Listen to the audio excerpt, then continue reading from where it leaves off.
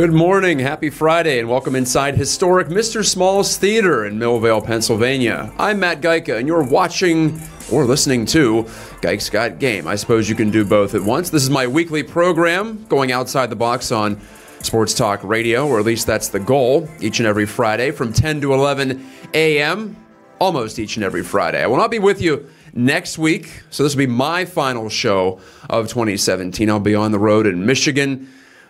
Dual business and pleasure trip. Penguins play the Red Wings on New Year's Eve, and also I'll be visiting family up in Grand Rapids. So looking to savor the moment here in Pittsburgh with you this morning. And a reminder, you can be part of the conversation both on Facebook Live. Feel free to throw a comment up if you're watching there, or get after me on Twitter, Matt Geica, MattGajTKA. I'll endeavor to answer any kind of input or question or response you may have, because I do have a couple of questions for you. I'm going to put you on the spot on this Friday morning. What's your sports story of 2017? I know that's rote, that's cliche, and normally I kill the cliche on Geik's Got Game, but I'm a sucker for the year-end retrospective, like most of us are. Helps us pass time, doesn't it? It gives us mileposts and reference points for the future when we look back at this year. What's your most important, your most impactful sports story or sports adjacent story? It doesn't have to be necessarily a game or a moment or a championship on the field or the ice or the court. It could be something that was cultural in addition to having that impact in the world of sports as well. Our little toy department of the department store of life, if you will. Coming up later in this hour, Alan Saunders, my good friend, will make his regular appearance at 10:20. We'll be talking baseball and hockey. Why baseball, you might ask? Well, the Pirates are being reported to be in heavy discussions with the New York Yankees to trade one of their core players. I'll get to that in a bit. And if you're on social media, if you're engaged with Pirates news, you already know who that is. Also, the Penguins, they have someone who's on the trading block, and he sat out what could have been a potential turning point victory for the defending champs on Thursday night at PPG Paints Arena against the Columbus Blue Jackets. So that's coming up later in the program as well. I will give my tribute to a sports media legend who passed away yesterday at a ripe old age. He had a great life, but it's still sad to say that he is no longer with us. Someone I really looked up to in this business and still look up to in this business, and who I had the chance to at least shoot the crap with down in San Diego. That might give you a hint as to who that is. But enough teases. Let's get into the meat of today's show. And again, it is interactive sports talk radio, so get after me on Facebook or Twitter, and I'll do my best to clap back. This is The River's Edge, found at riversedgepgh.com. My sports story of 2017, boy, it's a tough call, as it always is, 12 months, and I think we're all capable of having some recency bias. The things that happened most recently are the ones that we tend to remember.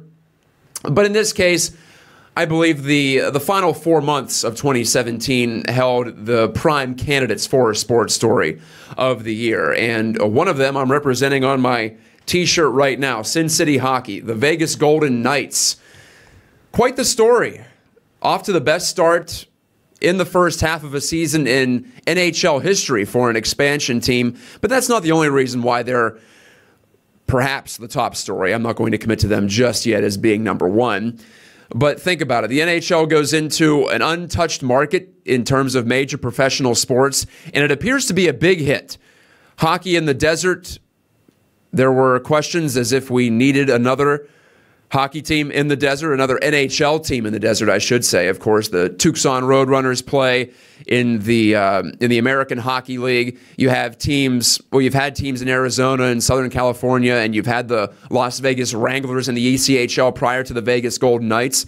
But big-time professional sports in the entertainment capital of the world, you could call it, Las Vegas, Nevada. There was such trepidation from the sports leagues when this was first floated, say back in the 90s and early 2000s, would the proximity to the gambling capital of the world jeopardize the integrity of the games? I think we all know with internet gambling that there is no hiding from sports betting, so I'm glad that we as a sporting culture got past that. But I believe, as Lightning coach John Cooper said the other night, that the NHL getting into this market first was a coup, and it is an innovative approach by the NHL. They thought outside the box. They didn't go to Seattle first, and of course, Seattle didn't get the building situation locked down until just this past week, and I think we will see a Seattle expansion team at some point. But the NHL didn't go to Seattle. They didn't go to Kansas City, which has been trying to get a major sports team for the wintertime to go with the Chiefs and the Royals for years and years, as Penguins fans might remember from last decade, of course. They didn't go to Hamilton, Ontario. They didn't go to Quebec City, Quebec, cities that would have immediately embraced hockey, just like Winnipeg did when it got its Jets back several years ago. They took a chance, and the Sun Belt expansion, the jury's still out on exactly how effective that will be in spreading the gospel of the sport and, well, just making it succeed in these markets. We've seen in Arizona, they've been yanked around with relocation rumors and a very bad team for most of their time well, it was Phoenix, now it's Glendale. Out at, what is it now, Talking Stick Arena? Yes, the names tend to change over the passage of time. Florida, the Panthers, again, not a lot of winning down there recently, and they have struggled at the gate. But then you have the Tampa Bay Lightning. You have, I think the Dallas Stars are a mild success, and they won a Stanley Cup in the late 90s, too, when they relocated from Minnesota. And you have the Los Angeles Kings, multiple-time Stanley Cup winners now. The Anaheim Ducks won a cup. Not that I'm judging this by championships won, but the Ducks and the Hurricanes winning Stanley Cups back-to-back in the middle part of the previous decade. The Hurricanes are struggling now. The Ducks seem to have a fairly vibrant fan base, and it's been helped by their continued competitiveness well into this decade. Every market, save maybe Toronto and Montreal and, well, all the ones north of the border, I would say, are going to have attendance issues and attention issues, more pertinently, when they don't win. But I'm in favor of, I've said this before on this show, I'm in favor of expansion. I'm in favor of making these leagues bigger. It's easier to be a fan of a sport when you have a team to pull for in your area. I think geography still matters.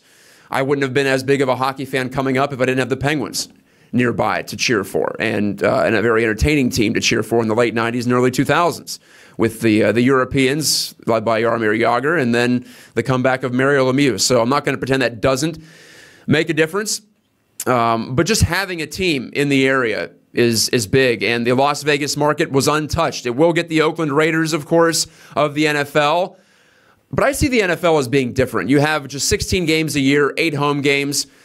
When you have an NBA team, an NHL team, an MLB team, that becomes more the fabric of the culture more easily because there are more events, and Las Vegas being an event town, they really have embraced the arrival of Major League Sports. And then you had the tragedy, the mass shooting out in Las Vegas, and I don't know if you can say that the presence of the hockey team and its success on the ice immediately has helped meaningfully, tangibly in any way, but intangibly, it's given Vegas something to rally around, and I have relatives out there. I know that it's been a big part of the healing process, whether it be insignificant in your eyes or significant in your eyes. I think we should honor the people who say that it has helped out there to get past that and to give Las Vegas undoubtedly something positive to talk about as they try to heal from the worst mass shooting in American history.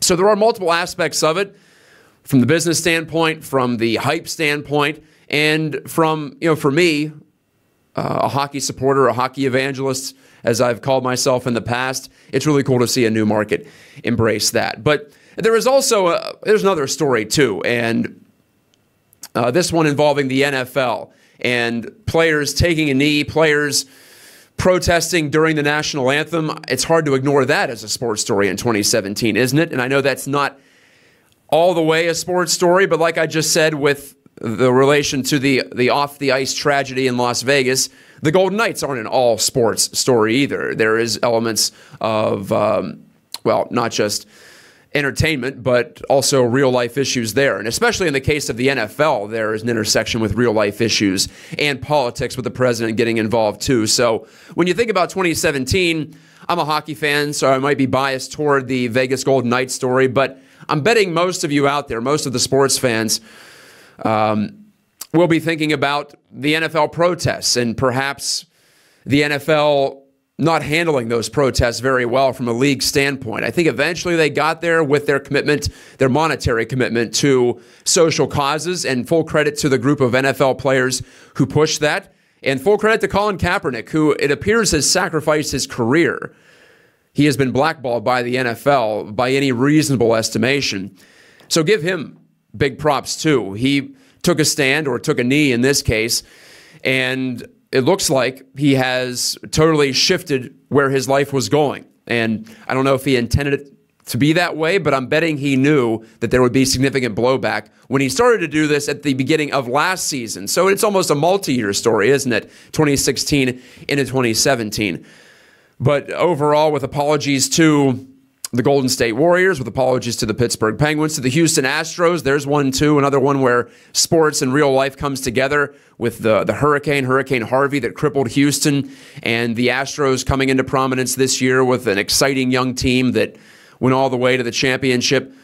These are all valid things to celebrate in 2017, but I'm betting if I had to make a call one way or the other, yes, the Golden Knights are up there, yes, the Houston Astros are up there, but it's the NFL anthem protests and what that means to all of us. We all can look at the protests like an inkblot test, can't we? What does it mean to you? Does it mean disrespecting the flag? Does it mean respect for the ideals upon which America was built? That's what the players are saying, of course.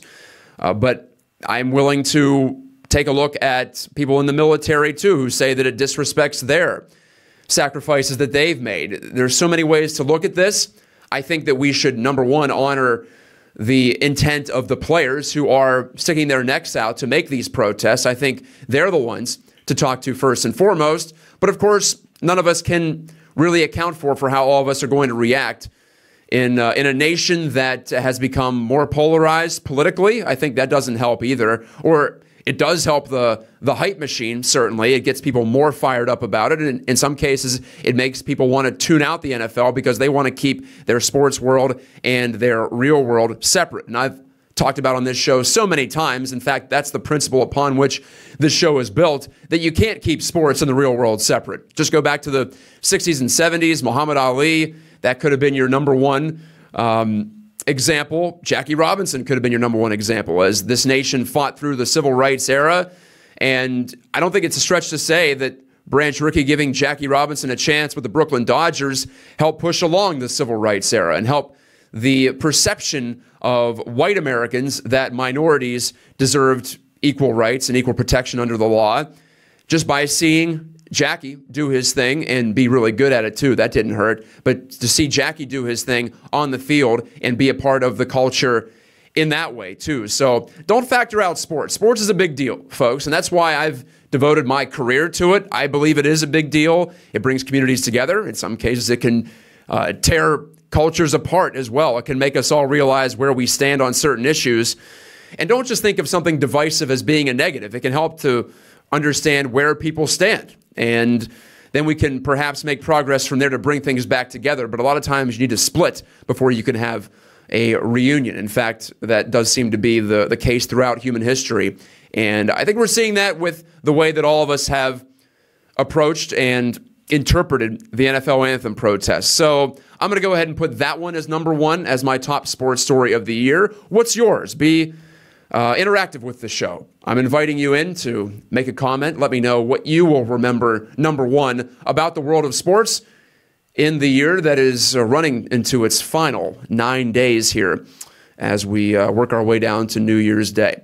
Thank you for listening to Geiks Got Game, and thank you for watching Geiks Got Game on Facebook Live and on riversedgepgh.com/live. When I return, Alan Saunders will give me his sports story of the year. I sprung that one on him last minute. And also, we're going to talk about the fate of the two Coles in Pittsburgh. Gerrit for the Pirates and Ian for the Penguins. What's their future? Their futures appear to be limited right now if the trade reports are to be believed. This is the River's Edge. Hey River's Edge listeners, Alex here from the Mike Sasson Show, and boy have I got to tell you about Salon 22, a small local business located right here in Millville. I got my hair colored there about 2 weeks ago, and I still can't stop staring at myself. They use this awesome new technique called color melting to make me look like a mermaid. But don't worry, if mermaid hair isn't your thing, they'll meet all your hair goals. with things like balayage, rose gold, unicorn hair, ombre, as well as monochromatic color, which is your standard basic coloring. Seriously, they do it all and they do it good. Check Salon 22 out on Facebook and mention this ad when you make your appointment to receive a free color lock service to help preserve your color. It's a $20 value for free. I'm not kidding. Book your appointment now by calling 412-822-7222. That's 412-822-7222. Welcome back to Mr. Small's Theater. I am Matt Geica. Thank you for being tuned in to the River's Edge, riversedgepgh.com. It's a new kind of radio. I like to think this is a new kind of sports talk. This is Geik's Got Game, coming to you every Friday morning from 10 to 11 a.m. And joining me on the other end of the phone line is my good friend Alan Saunders. We're going to talk about the sports story of 2017, as well as the future of a couple of gentlemen here in Pittsburgh with the last name of Cole. Alan, good morning. I guess that means that I'm going to get coal for Christmas. Yeah, there was some sort of reference in there that I didn't have the energy to come up with this morning, so I'm glad that you delivered as I expected you to in that way.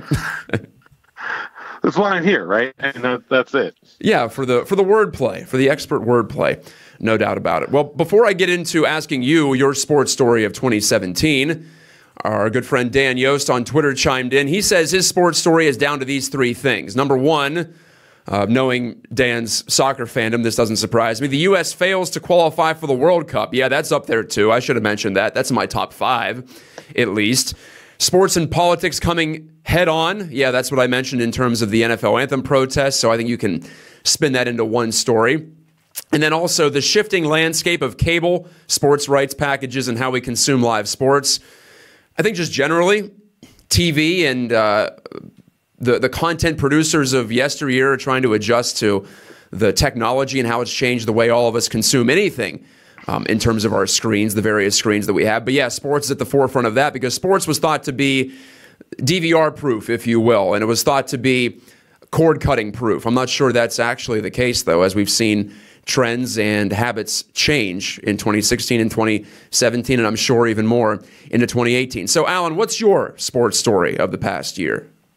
I don't think it's one story, but to me, it's an interesting trend, in that when you look at the NFL, the NHL, and the NBA, which are the three major league sports teams that give more than a token thought to competitive balance, right? Those are sports leagues that in the last 20 years have become more and more places where, the competitive balance is designed to make it hard to win year after year, right?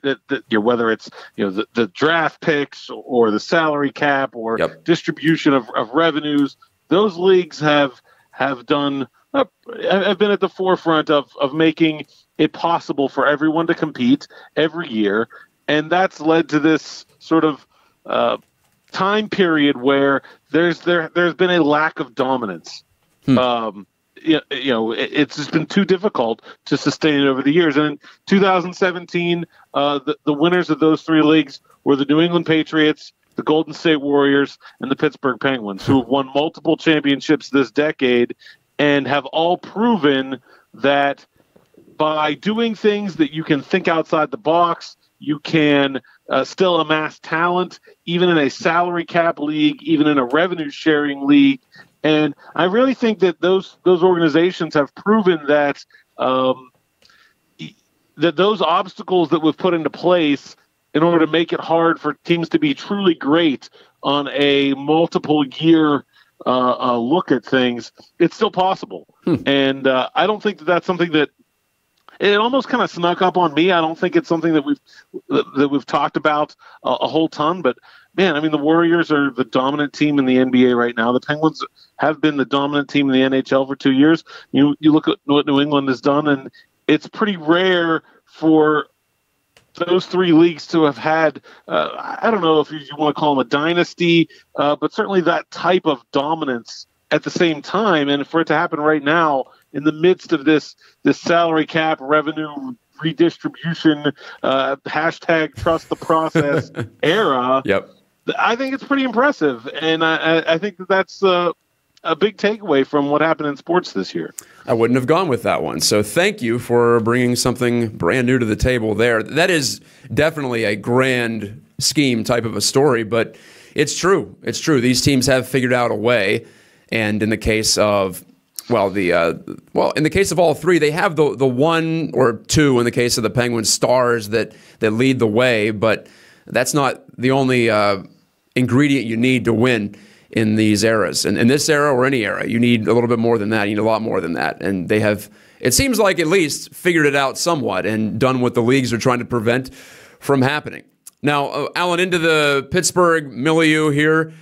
Gerrit Cole, the first of our Coles on the discussion table today. Gerrit Cole is involved in heavy discussions, according to Yahoo Sports' Jeff Passan and others now joining the party on that reporting. But he reported it last night that he believes the move of Gerrit Cole to the Yankees is a matter of when, not if. How did we get to this point? Because I felt like just a couple of weeks ago the Pirates might stand pat, and when they didn't move McCutchen, when the Giants didn't want to make that move, then they were going to go into 2018 with the same core. But now I don't know if that's the case anymore. I don't know, and I don't know how much of what happened this week was overreported or underreported, because I've seen some folks since then come out and say, well, maybe it wasn't as imminent as people were led to believe on Thursday. To me, it doesn't seem to make a lot of sense in that I don't think the Pirates have any pressure to make a move. They can pick the player they think they want, and they have no reason not to say, well, we can just go into the season with Cole, and that's fine.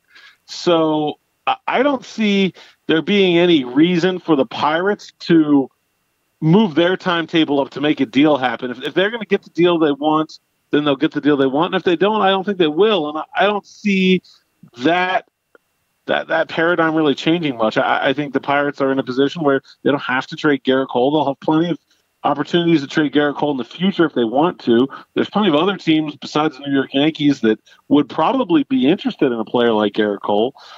And I just don't see any reason for the Pirates to change from that stance. And everything that I've seen that's been reported that involves specific players is that they really want Gleyber Torres to be a part of this deal.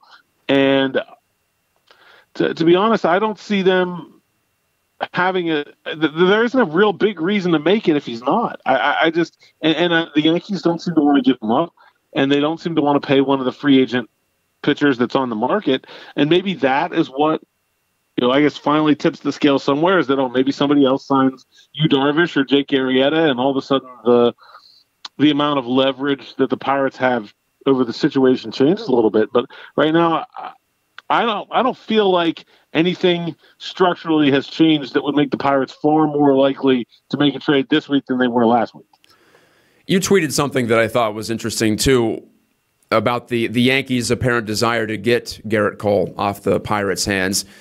The Yankees play in a ballpark where fly balls aren't treated very nicely. They tend to sail out of that ballpark. And I know it's just half of their games, but they also play at Fenway Park quite a bit. They play in Toronto in the division. That's also a hitter's yard for the most part. Gerrit Cole really struggled with giving up the fly balls last year. And not to say that he can't adjust or maybe throw more breaking pitches or get on board with some new approach to pitching. But for me, he's at the low ebb of his value right now, isn't he? Yeah, and that's the one thing. Like, I don't think this pursuit makes a lot of sense to me from the Yankees' end of things. I don't quite understand it. I mean, they did draft him out of high school. They did want him. They have wanted him, and I think maybe that is one of the reasons why you're seeing so much of this talk centered around the Pirates and Yankees. Is that the Yankees seem to have placed an outsized value on Gerrit Cole as compared to maybe what other teams see, but I don't think it's a particularly good fit. And we've seen firsthand in players like Ivan Nova what the Pirates have been able to do by getting players out of Yankee Stadium and bringing them to PNC Park. And then you look at Gerrit Cole's numbers at PNC Park, and you're going to project them to happen in Yankee Stadium. And hey, man, I don't see it. I just don't. And I don't think it's if I was the Yankees, I wouldn't be trading their top prospects with Gerrit Cole. Like, I just wouldn't. I don't think it makes much sense for them, which is another reason why I'm a bit skeptical that this trade is all about to happen. I just don't quite see it from either end. Well, yeah, that one snuck up on me. I didn't really think that there was going to be heavy Gerrit Cole trade talk this offseason, maybe next offseason, but the Pirates still have him for, 3 more years under a reasonable, very reasonable salary, even if sorry, go ahead. 2 years. 2 years. 18 and 19. Okay, never mind. I thought it was 3. It is 2. Yeah. And, right, because he came up in 2013. I always forget about that half season. So there you have it. We will find out. I was surprised by that news. Not surprised so much to see that Ian Cole, the other Cole in the equation, was scratched on Thursday night. The Penguins telegraphed their move on Wednesday at practice, Alan, when they played Jamie Alexiak, their new acquisition from the Stars, on the right side with, Matt Hunwick, and had Ian Cole paired up with Sergei Gonchar in kind of a fictional fourth pairing there.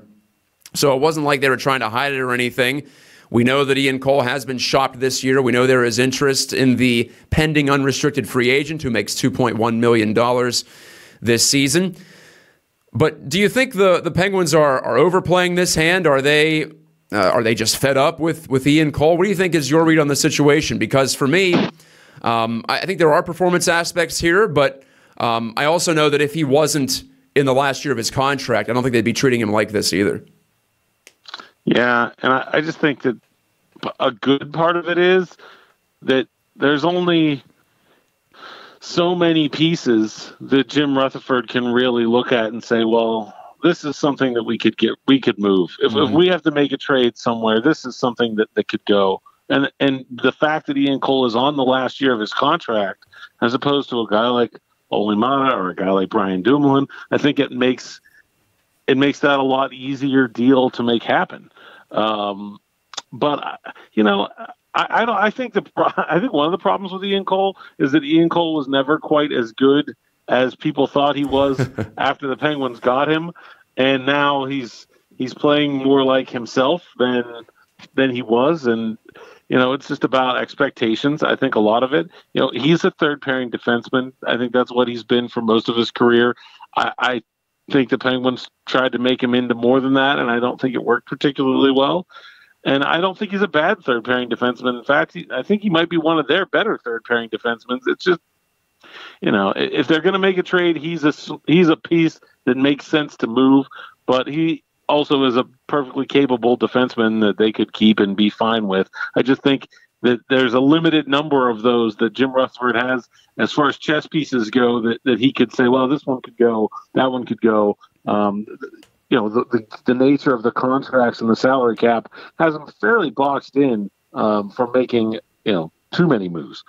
They're going to have to drop some salary if they want to add a player, obviously, and Cole's $2.1 million cap hit does make him a candidate in that way, as Alan alluded to.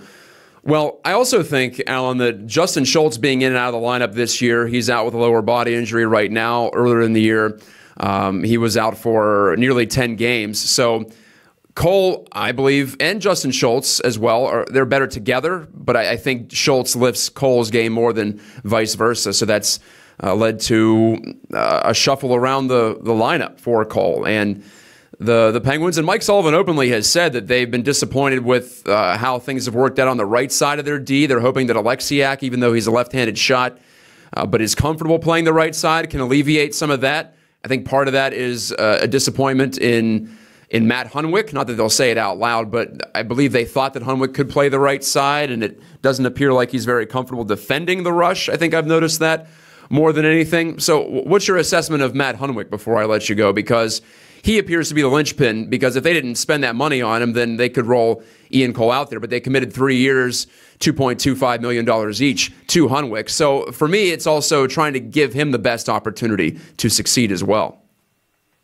To me, I think it's just a compounding of errors, right? And that if you look at Ian Cole and Matt Hunwick, and on a different front that we've covered many times before, Ryan Reeves, you're looking at guys that are third pair, fourth line kind of players, and you put their salaries together, it's like $6 million.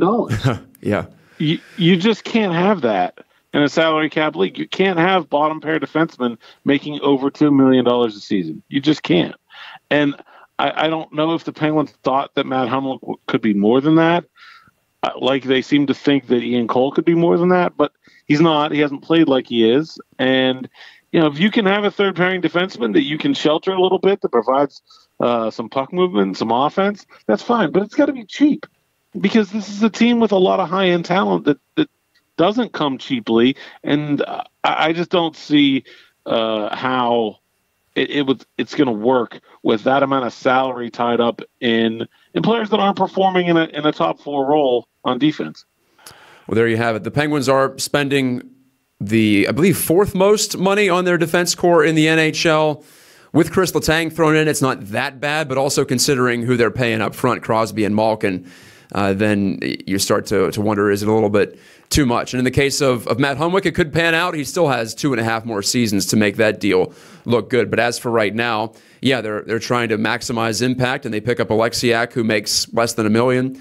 So they're hoping that can be, I don't know if Justin Schultz is the ceiling here for Alexiak, but maybe he can be a productive defender at the very least for them, more so than he was in Dallas. Thanks, Alan. I really appreciate the time, and have a great Christmas. We'll talk to you later. You do the same. That's Alan Saunders he writes for Pirates Prospects. He writes for Pittsburgh Sports Now, covering Pitt primarily, but he's always in tune with every subject. And we know, of course, that he runs Pittsburgh Hockey Digest, berghockey.com, covering everything short of the Penguins here in the Pittsburgh area. And I'm happy to team up with that website to call Peters Township High School Hockey on Facebook Live. So it's a great website, and I'm totally biased in that way, but it is worth your look, berghockey.com. When I return here on River's Edge, pgh.com, I'll bring Brian Crawford in, my engineer, and of course, the voice of River Talk. We'll talk top sports stories of 2017. We'll see what he has to say in just a little bit. The Double L Bar, Grant Avenue, Millville, Pennsylvania, reminding you that you're listening to the River's Edge Radio Network. Back inside Mr. Small's Theater, high atop the hill in Millvale, Pennsylvania. It's a gloomy December Friday, at least so far. This is the type of day that makes Brian Crawford hate the winter season. It's true. And winter has officially begun, by the way. I will say, though, at least it's not freezing cold out. So that's it's one of the two. Degrees, one of the two things that I hate about winter is not present. So temperature and darkness being the other. What's the other one? Well, those are the two big ones. Okay, yeah. I mean, I'm not a big fan of the snow either, or I don't know, or Christmas or New Year's. You hate all of them. No, I love New Year's, actually. New Year's is my favorite holiday. Wow, we agree on that. New Year's Eve, favorite actually, holiday too. Mm-hmm. I remember that last year. It's a fresh start. Yeah, we were talking about that. So it's a fresh start, and it's also the death of the old year. Yeah, you can put that in the past and wipe your shoes on it if you want.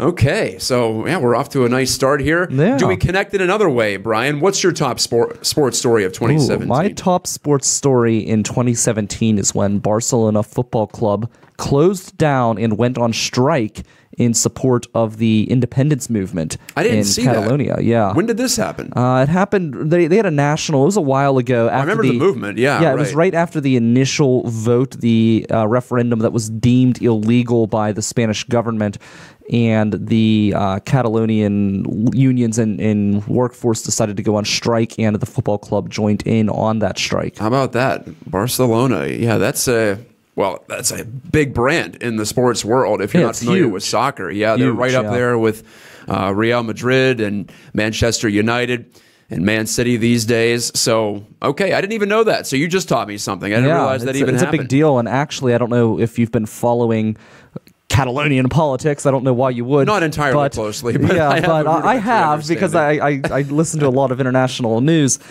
And so basically, it was a really crazy thing. So there's this independence movement, and there's been this independence movement that's been going on for a long time, and it's always been kind of split where the people stand on it. And people who were wanted to stay in Spain seemed to get their way most of the time, but then they had this vote, and Spain deemed it illegal, and instead of letting the people vote and then saying, it doesn't count because it's illegal, Instead, they decided to send in national police forces to quash the vote. They were pulling people out of polling locations, shooting civilians with rubber bullets, and then they dissolved the government in Catalonia, controlled it from Madrid, put up new elections, and the independence parties won again. And now the movement for independence has been strengthened because of the response from Madrid. So it's a very interesting dilemma that's going on in Spain, and I've been following it because to me it's fascinating. You may have a new country. Yeah, very soon. It's been a little while since we've had one, and especially in Europe, fractured off from one of the real traditional countries. Yeah. In Europe or anywhere. But yeah, okay, so you keep an eye on that story, and there's the tie-in between sports and real life, and not just popular culture, but in culture generally. So thanks for that. What are your thoughts on, for instance, the Steelers play in Houston on Christmas Day? The NBA traditionally blows it out on Christmas Day. They've tried to own that holiday. I think the NFL is trying to push back in recent years. The Steelers played on Christmas last year, I think, too, against the Ravens in a tremendous game.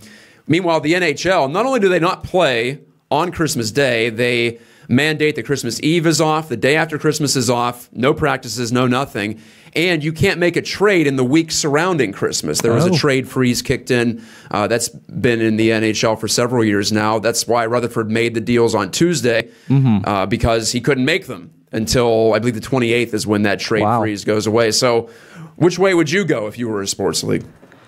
I always, if I were an employer, I always like to give my employees off and let them enjoy time with their families. I think it's the right thing to do. But then again, it is the entertainment business, so it's a little bit different in that regard because, you're making a lot of money.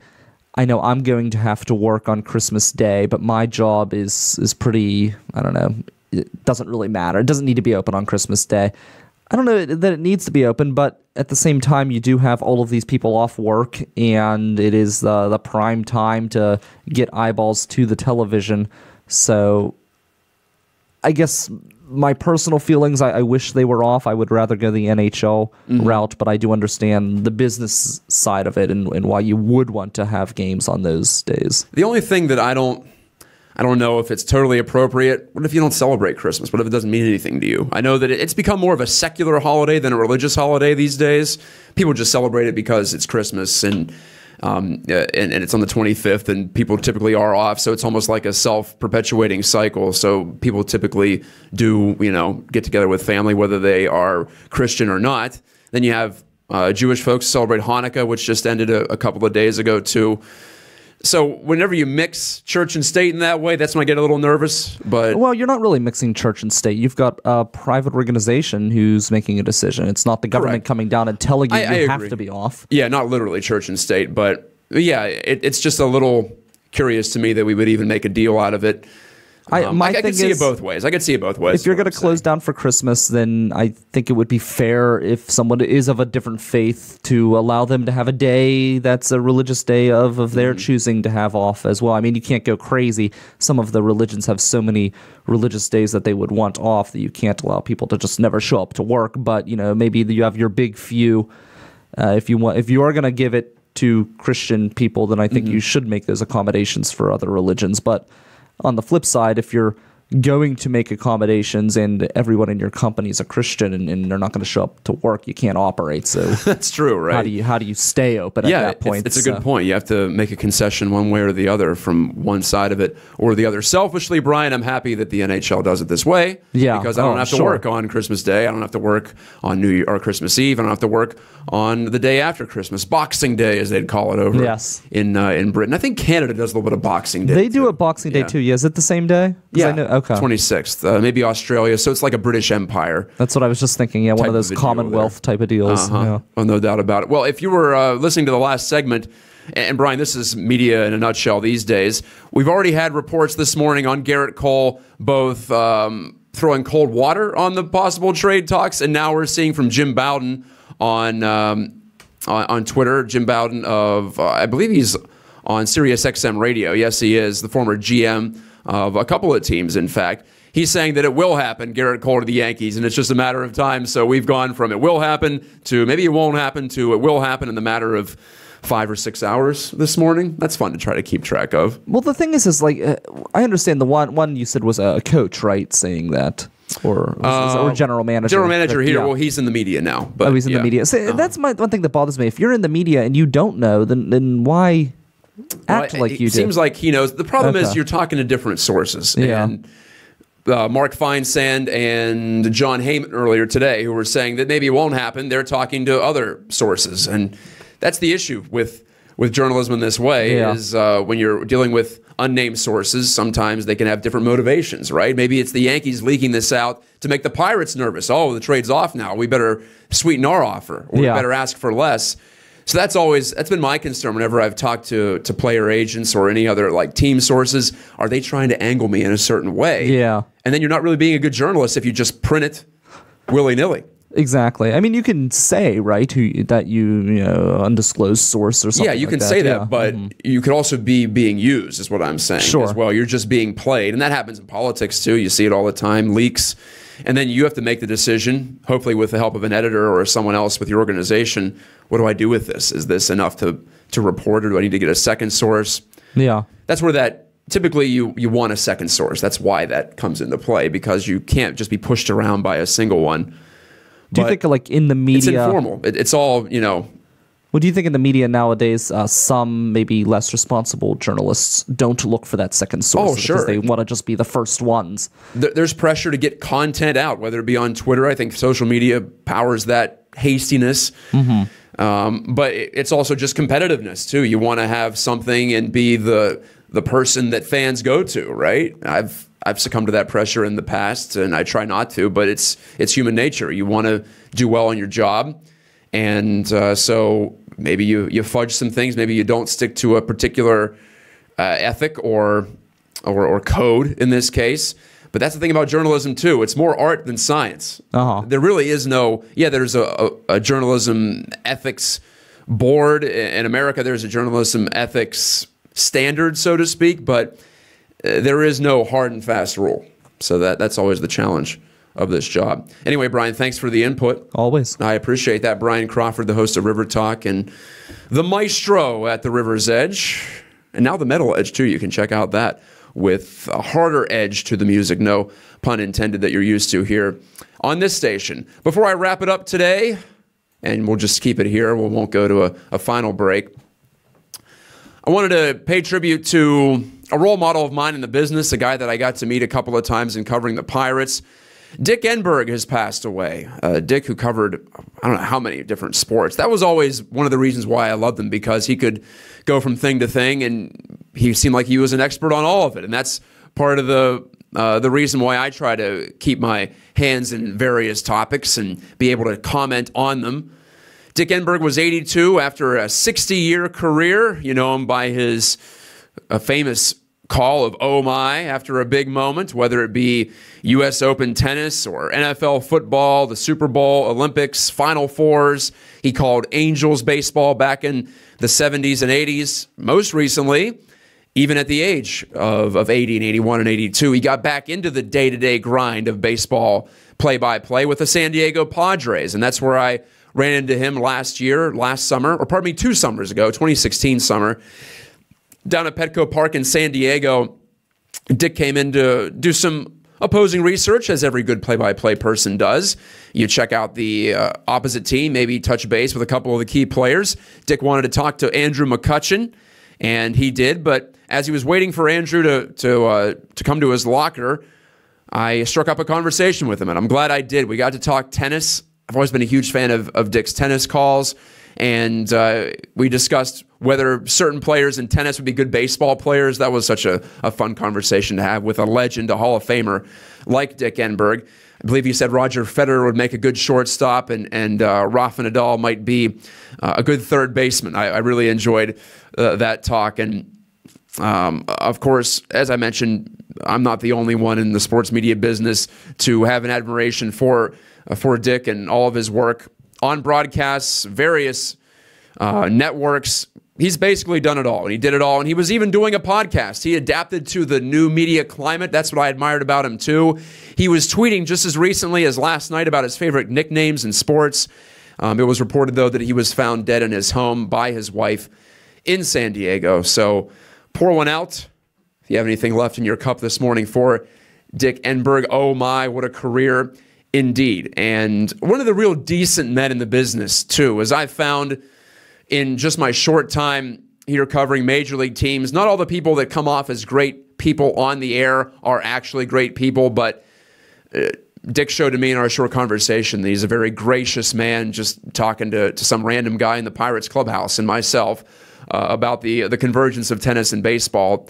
That's when you know the passion for sports was real, and that's when you know the quality of the human being was real. So it was surreal last night to see that as I was wrapping up my Penguins coverage from PPG Paints Arena of Penguins Blue Jackets, to see that news come across the wire. And you can actually look back at some of Dick's recent tweets. He still had the enthusiasm. He's still doing interviews, podcasting. His Twitter handle, DE, oh my. So he worked in his signature call into his handle as well. You got to love Dick Enberg. If you love sports broadcasting, I think he was one of those rare personalities as well that wasn't polarizing. For instance, I think that Joe Buck is a tremendous broadcaster. He cracks me up. I think he's really one of the top men in his field, one of the top people in his field, and another person, in fact, who does multiple sports, and I admire him greatly for that.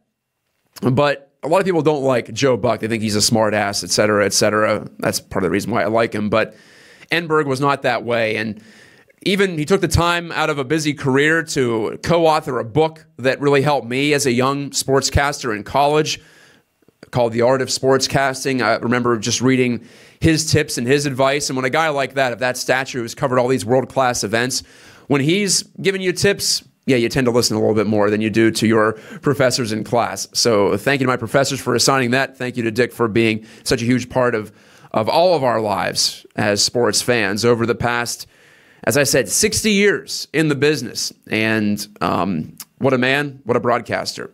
Thank you for watching Gike's Got Game. Thank you for listening to the show as well. If you are checking us out on the live stream at riversedgepgh.com, you can find the podcast, speaking of podcasts, on the website, archive version. This has been Gike's Got Game, episode 101, and my final episode of the year.